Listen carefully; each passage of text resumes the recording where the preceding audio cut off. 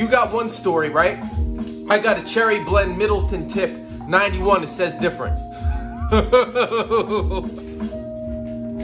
I just love this hip hop shit, right? You know, I love this hip hop shit. I love the SP-1200 because it sits, you know, as one of those tools, right? That were just responsible for making some of the best records that ever came out. You know, there's a culture behind the SP. A lot of us that were actually active in hip hop music between like 1987, 8, 9, 90, all the way 98, 99, 2000, before it started falling out of fashion first, right? You know, that's an intimately important machine to us. They all know what an SP-1200 now. I was trying to talk to them 10, 15 years ago. They don't know shit. And now they all know, right? You know, so now we're in the middle of another SP-1200 renaissance. The eBay prices have skyrocketed through the roof, and I've seen this happen before in other discontinued nostalgia products, right? And it's been happening with the SP-1200, and it's only getting higher. And what I'm talking about here, what my excitement is building for, is the Rossum Electro Music Edition for the 35th anniversary of the SP-1200. And we're talking about a renovated machine. They're renovating, they're taking it and they're making it as good or better than new, right? As good or better than new. And we're talking about the Sphinx here, right? We're not talking about a pussycat. We're talking about a legendary machine here, not a rectangular dildo, right? This is not gonna be some kind of tweaked out MIDI control device. When it comes to beatboxes, when it comes to drum machines, when it comes to samplers, they are renovating the great Sphinx. You renovate the great Sphinx. You don't rebuild the shit smaller. You got the left and right sample input, 8 outs, various filters, MIDI, everything you would expect to see, right? There is no competition because we are the best, yeah.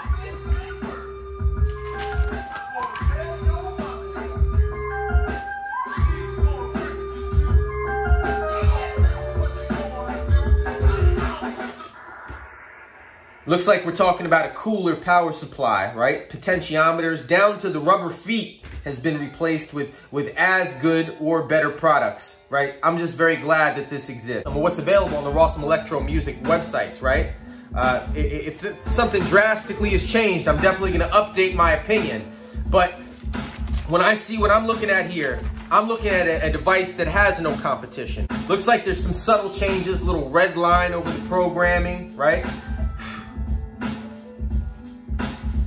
And now I see that there's a waitlist application. You know, you might be able to get on the waitlist for this. I don't think there's any, you know, I know there's different mindsets about making music, you know, but in my mindset, when you're dealing with a classic piece of equipment, you know, I wouldn't want to see anything less from anyone else, right, when it comes to the SP-1200. Because, you know, I've got producer friends that when they were kids, they used to work at the grocery store for 2 years to save enough money to get a 2000 XL, still produce on that machine to this day because they work for it. So $2,000 to a kid 17, 18, 19, 20 years old, you're in your 30 or 40 or 45, 50. Anybody wants an SP-1200, right? If you're not willing to spend a couple of thousands above that to get something built better than new, you know, that's why those machines were so coveted. That's why those producers were so fucking dope, because they were the ones who found a way to get their money together and get that piece of equipment, because you couldn't just fucking do it on a phone. You couldn't do it on a computer, you know? It was something that it was a very elitist situation that I like and I miss.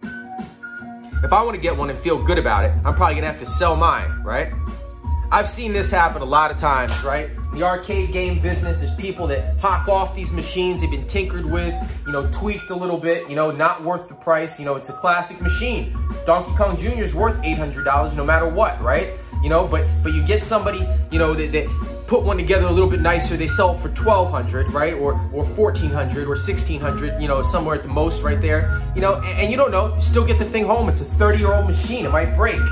But you get Todd Tucky or Richie Knuckles at TNT or one of these places that know what the hell they're doing, that have access to the components, that are the proper people in the proper position to really work on a machine like this or renovate it, right? You get them, you know, working on it, you know, then you're gonna be presented with a piece of equipment like I was when I bought the more expensive versions of these arcade games at Todd Tucky's. I'll tell you, those don't break down on me, right? Because he went over the damn things with a fine-tooth comb, and I got the best, you know, to churn out the best. So I was gonna have to pay for that at least as much as you're gonna pay for a used one on eBay. Because at the very least, you know, I'm happy to see that the SP-1200 legacy is finally being truly added on to. And I'm excited to see more. All right, y'all, I'll be back to report when I find out more information. Peace.